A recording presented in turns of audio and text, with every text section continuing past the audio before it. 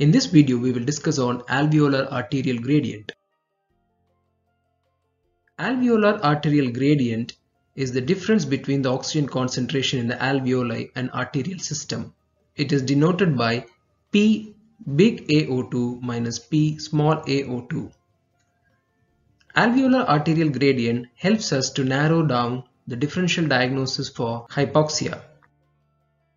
While the partial pressure of arterial oxygen can be easily determined from arterial blood gas analysis, partial pressure of alveolar oxygen is determined from the following equation. Partial pressure of alveolar oxygen is the difference between the partial pressure of inspired oxygen minus alveolar carbon dioxide. R denotes the respiratory quotient, which is roughly 0.8. Respiratory quotient is the amount of oxygen and carbon dioxide that is exchanged during a respiratory cycle. The partial pressure of inspired oxygen is the difference between the atmospheric pressure and the water vapor pressure times fraction of inspired oxygen concentration. Thus, substituting these values, we find that the partial pressure of alveolar oxygen is about 150 minus partial pressure of alveolar carbon dioxide minus respiratory quotient, which is 0.8.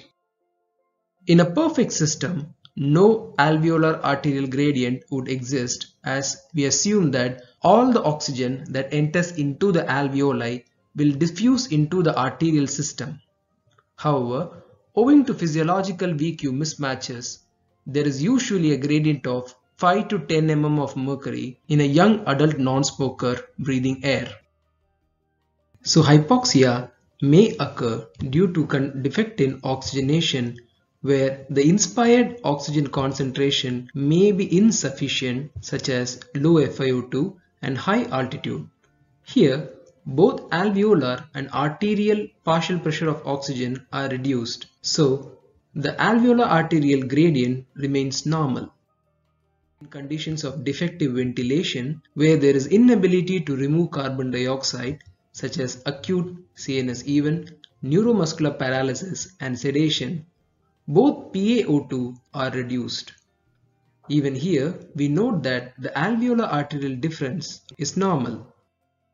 Conditions where there is diffusion defect, shunt or VQ mismatch, the alveolar capillary junction gets distorted and oxygenation gets impaired, such as pneumonia, pulmonary edema, interstitial lung disease and ARDS. Though the alveolar partial pressure of oxygen remains normal, but the arterial partial pressure of oxygen is reduced, the alveolar arterial gradient is increased. So in broad sense, alveolar arterial gradient helps us in identifying the step where the oxygenation may get impaired. It's also important to remember that this gradient tends to increase with aging. Probably this is related to a reduction in the diffusion surface as one ages. Roughly, the gradient increases by 1 mm of mercury with every 10 years of age. As the FiO2 increases, the alveolar oxygen concentration increases. Thus, the gradient also tends to increase by 5 to 8 mm of mercury with every 0.1 increase in FiO2.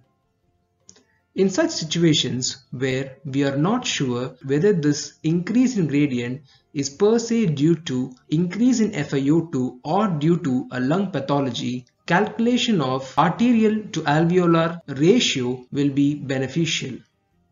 In normal circumstances, the arterial to alveolar partial pressure ratio should be more than 75%. If it is less, probably we are dealing with a pathological lung disease. In summary, hypoxia can be classified based on the alveolar arterial gradient. If a patient has normal gradient, probably it is related to alveolar hyperventilation, low partial pressure of inspired oxygen, or abnormal hemoglobin that has poor oxygen carrying affinity. If the gradient is increased, it probably reflects an alveolar capillary disease, which may result in a diffusion defect or a ventilation perfusion mismatch, right to left shunt, which could be intrapulmonary or intracardiac, and also in increased oxygen extraction conditions, this gradient can be increased.